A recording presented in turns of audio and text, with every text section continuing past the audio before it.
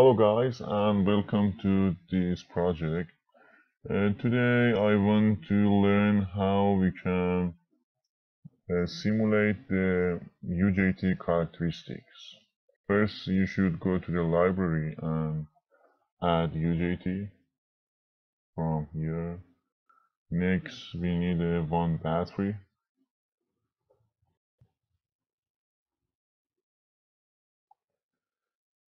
Active battery. Okay, let's create the circuit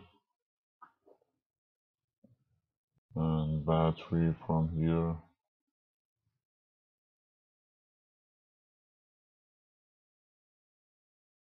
And let's choose the ground.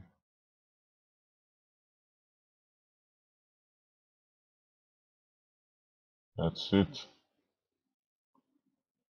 Okay, now we want a DC current source for the inputs, and from here you can choose a DC, but this DC is a DC voltage source, and for change it to the current we should go and double click on it, and from here you can choose a current source.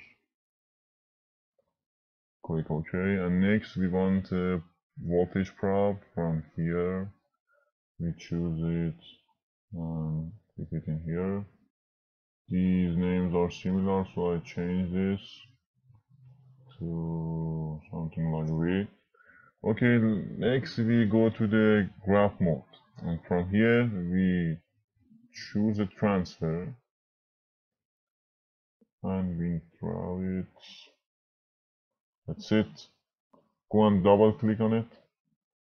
From here in source one you should click on your current source, and this is a start and stop value. I choose 100 microsecond, but you can choose one number you want. Click OK. Then you should click right button, and from there you should choose add traces. Okay, and this is a probe P1. You should choose a voltage probe that is number of V, like here, and click OK.